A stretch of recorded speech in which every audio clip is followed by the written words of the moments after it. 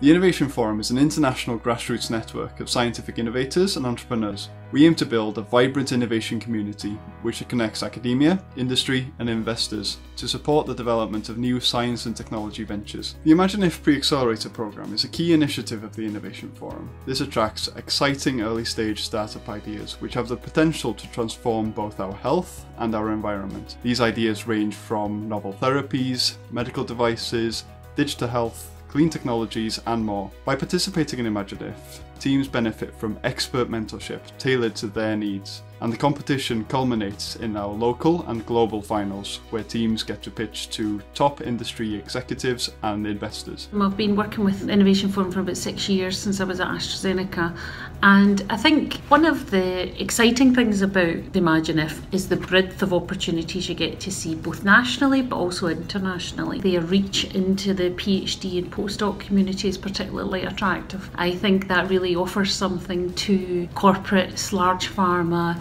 groups that just want to be at the cutting edge of innovation. Where else would you be able to get mentorship, connection with regulatory affairs, legal, all of that mentorship for free without having to contract people to help you with your business? And so I really think the ecosystem in the UK, of which Imagine If is a key part of that, is making the next generation of entrepreneurial companies just going to be world class and able to compete in the global stage. My name is João Curado and I am the CEO and co-founder of Flomics Biotech. At Flomics, we are developing a liquid biopsy for early detection of complex diseases. We entered in the Imagine If in a stage where we had the technology developed, but we were still trying to find our business model. And the program helped us to achieve that because it exposed us to a completely different environment and people with different points of view. So it was very helpful to interact and get feedback from players that came from all the aspects that are crucial to make a venture succeed. I think it was a milestone in our